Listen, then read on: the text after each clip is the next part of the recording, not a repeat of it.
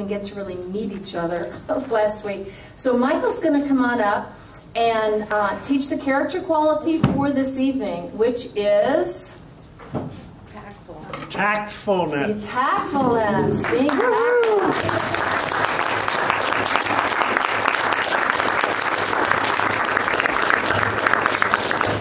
Did you want this, sweetie?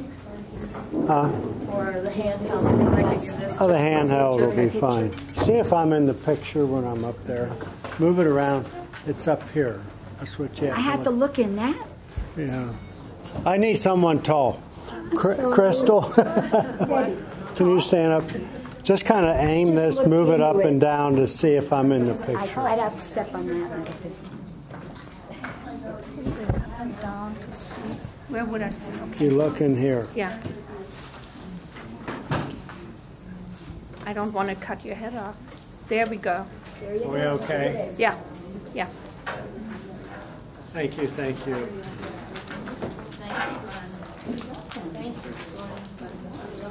Hi, everybody. Oops. Now I don't have to yell so loud. Hello, everybody. Hello. I found a new website for some more character qualities that Kathy kind of said, do these, and so I looked up, and this is a really great website on more character qualities, another thing called mindtools.com. So I'd like you all to, in your own growth as an individual, it has a lot of great stuff on it for individuals, and there's no charge. Praise God. I want you to think for a moment. We're going to just put ourselves in the place of being a manager at a small company or whatever, and one of your key people just finished giving a presentation, and the guy who gave it, we'll call him Joe, but not any reflection on our Joe here. He seemed pleased, Joe seemed pleased with his performance, but it was obvious to everybody that he was not properly prepared. His presentation was poorly researched and badly organized, and you as manager were disappointed that one of your people would do that. Well, before everyone or most people left the room, Joe came up and says, "Hey Joe, Mike, what's the feedback? How did I do?" Well, I did the unpardonable. And that was, I told him what I thought of it right in front of everybody else. Oh, that. I told him it was sloppy, disorganized, and that I expected more from him. As soon as I let all that out, I go, what a jerk I am. I embarrassed this man. It's like cutting a pillow open, throwing the feathers up in the air and try to catch them. Take them back. You can't. Unsurprisingly, Joe was a little angry, upset, as I rightfully lamented my comments. I wanted to be honest, but I didn't want to hurt his feelings, especially in front of other people, but I spoke before I thought. Has anybody ever done that in their lives? Okay. A month later, Joe handed in his resignation because he just couldn't forget or forgive my faux pas. He may have done a bad presentation, but I didn't have the tactfulness of how to share with him how I could still gain his respect and he would be able to move on. And I know we've all done this, so I'm just so thankful that I found and was assigned this tactfulness. We all have to communicate at one time or another painful or sensitive information, both in our careers and in our home life, friendship life, etc. And while it's important to tell the truth to somebody, it's almost equally important how we do it. You just can't be a doctor with no bedside manner saying you're going to die tomorrow without cushioning it in some way, shape, or form. Tact allows us to be honest, while respecting the other person's feelings and wholeness. Because a lot of times our words cut right through their life and do a lot of harm. When we communicate tactfully, we preserve friendships, relationships, credibility, and demonstrate thoughtfulness. There's so much just to that one word called tactfulness, and it wasn't part of the 49 character qualities. In fact, what is tact? It's the ability to tell the truth in a way that considers the other people's feelings and reactions. So when we're in a position, whether it's a mom or a dad or friendship, we got to really think before we act. And some of this thinking we have to organize a little bit so it doesn't come out so haphazardly. Tact encompasses so many things: emotional intelligence, respect, discretion. Start thinking of these as I read down and say, yeah, good tactfulness does this. Self-awareness, thoughtfulness, compassion, subtlety, honesty, diplomacy, and courtesy. Wow. Good tact allows us to give difficult feedback, communicate sensitive information, and it says the right thing to preserve a friendship, a relationship.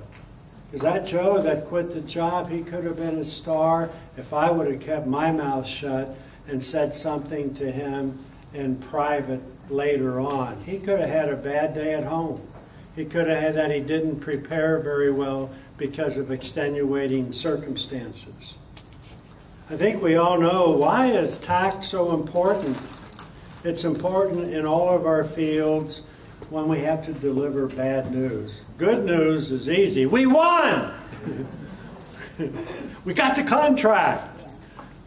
But to say tactfully the bad, hard stuff, wow. It provides critical feedback, whether you're in a personal job or professional. Communicating tactfully strengthens, this is really important. You know, you really would like to be associated, and you yourself, when you think about it, you'd like to be a tactful person. It strengthens your reputation among others, because I think most of us aren't very tactful because we haven't been taught too much how to deliver, how to say something. It builds your credibility with other people. It allows you to preserve existing relationships and build new ones. A tactful approach shows character on your side. Wow, that's neat the way she said that. That's neat the way she brought, or he brought, the goodness out in that person. It shows maturity, professionalism, integrity, and it certainly demonstrates good manners. By communicating with grace and consideration, you will stand out from the crowd. You know, if you want to get ahead in life, if I want to get ahead in life, you learn how to do things so you're not offending people at all as much as possible. You'll get noticed for the right reason, not the wrong reason. Oh, he's tactless. He has no tact at all. You can find common ground when you search for it by being tactful. You can allow others to save face. You're not here to embarrass other people. You're here for the facts and here to encourage both the people that agree with you and the people that don't agree with you. This was interesting too. Tact is strongly influenced by culture. So if I'm giving this talk or going somewhere else in a different culture where people don't look at each other in the eye, I think it's in China or these places where, you just don't. Here we're taught to go face to face. And so we have to be very careful and cognizant of what and who our audience is.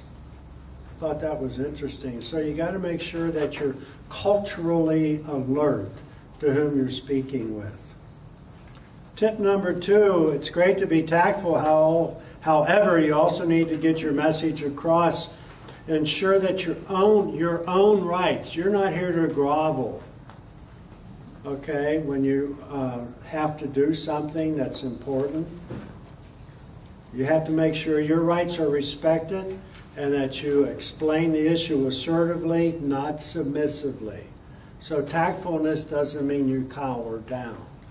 You just know that you have a right to do what you're doing, but you're saying it in a way that's not hurtful or prideful. So here's some developing tact. Some ways. Create the right environment.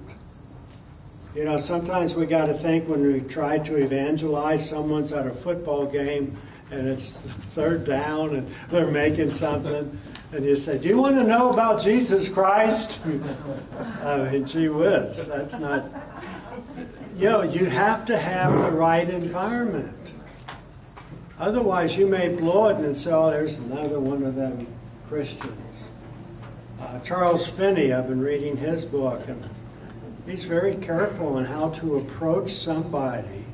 They have to be ready, they have to be sincere, they have to be open, and usually it's one-on-one that you talk with so that you can actually help get into his or her heart.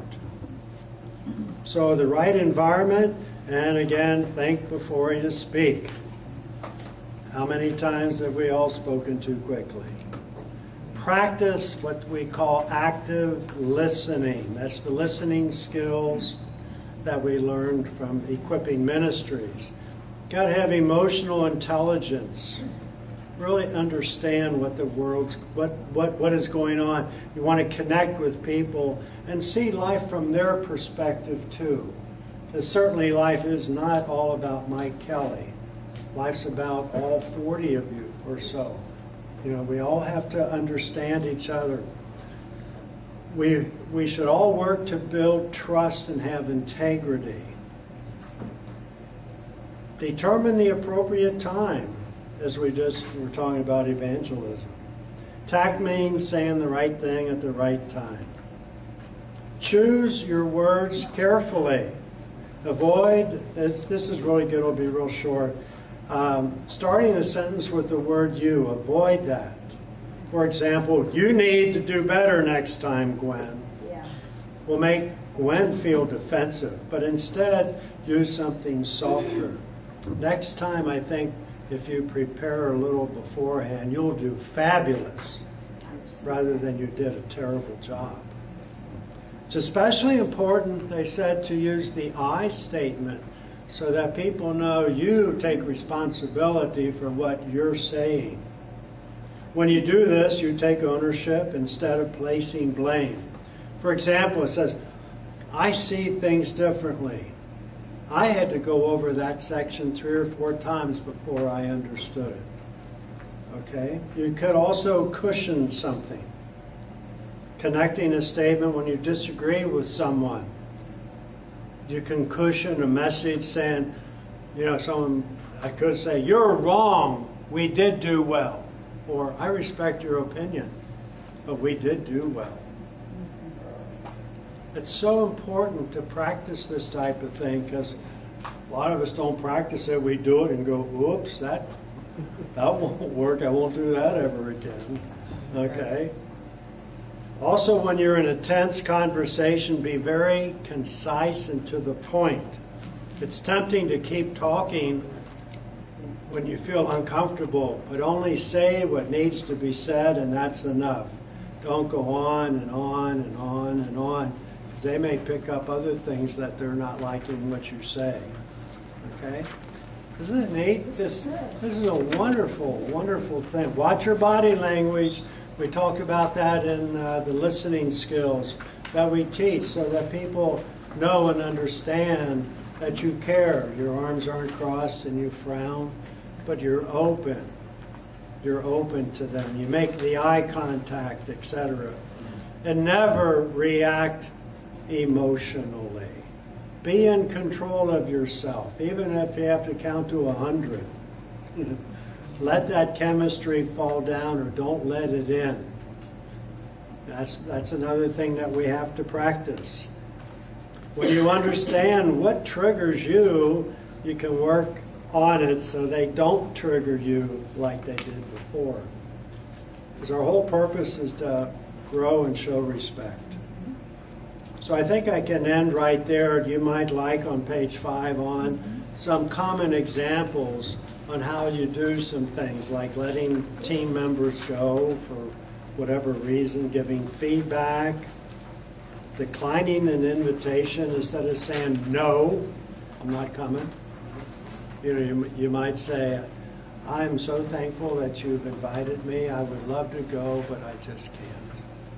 I'm sure next time, hopefully my calendar will be clear and be able to do whatever it is that you're asking. Deflect gossip. Don't let gossip start in your group. You can just stand up and say, I don't appreciate that, or let's wait until she's here or he's here so that we can discuss it intelligently. Then you handle disagreements. Tact is particularly useful in conflict resolution. And then giving presentations. So the key point at the end here is the ability to deliver a difficult message in such a way that considers other people's feelings and it preserves relationships. Okay? So mindtools.com is a lot of great stuff. You know, we can love Christ, but unless God says you got to take care of your body too, so that you may love me a lot, but no one else thinks you know how to love or do anything. So we got to have these skills. Thank you very much.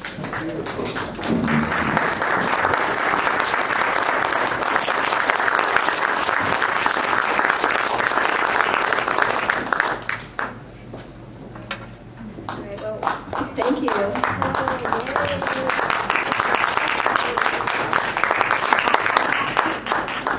We do appreciate Mike and Joe and Ken and all those who come to address